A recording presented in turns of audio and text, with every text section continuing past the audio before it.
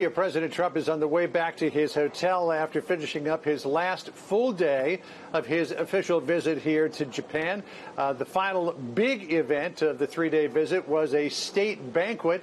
There you see the president greeting the new emperor Naruhito and his wife Masako. They spent the morning with them as well. And one more time, the first lady and the president will meet with the emperor. That's tomorrow morning. A little private farewell before the president heads down to give that Memorial Day address on the USS Wasp at Yokosuka that John was talking about just a second ago. Earlier today, at a news conference, the president weighed in on his tweet on Sunday that North Korean leader Kim Jong-Un called Joe Biden, quote, swamp man and a low IQ individual. The president was asked if he was siding with a brutal dictator over a former U.S. vice president. Listen to his answer. Kim Jong-un made a statement that Joe Biden is a low IQ individual. He probably is, based on his record. I think I agree with him on that. I can tell you that Joe Biden was a disaster. His administration with President Obama, they were basically a disaster when it came to so many things, whether it was economy, whether it was military defense, no matter what it was. They had a lot of problems. So I'm not a fan. In that same tweet, the president contradicted both his national security advisor, John Bolton, and Japanese Prime Minister Shinzo Abe, who said that North Korea firing short-range ballistic missiles earlier this month was a violation of United Nations Security Council resolutions. The president tweeted that he wasn't disturbed by the action, but clearly the Japanese prime minister still is. Listen to this exchange here. My people think it could have been a violation, as you know. I view it differently. I view it as a man. Perhaps he wants to get attention, and perhaps not. Who knows?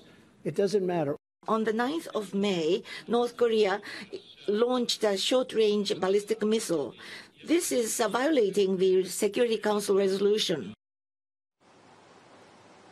And President Trump told Fox News over the weekend that he is going to wait until after elections here in Japan in July before really putting on the hard press for a trade deal. He believes that Shinzo Abe in these elections may be able to increase his support and be able to push through a new trade agreement with the United States.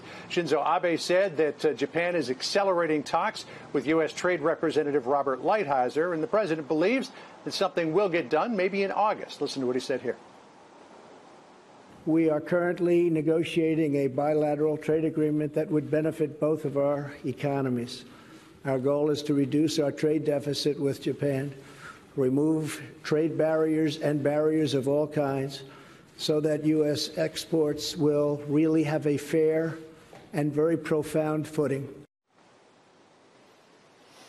And a couple of other pieces of news. The Japanese prime minister may soon meet with Kim Jong-Un, the leader of North Korea. Abe said that he has the full support of President Trump in doing that. What Abe is really after is there are a number of Japanese citizens who were abducted by North Korea. The president met with the families of those people yesterday, as he did when he was here back in November of 2017. And Abe may also be going to visit with Iranian President Rouhani in June.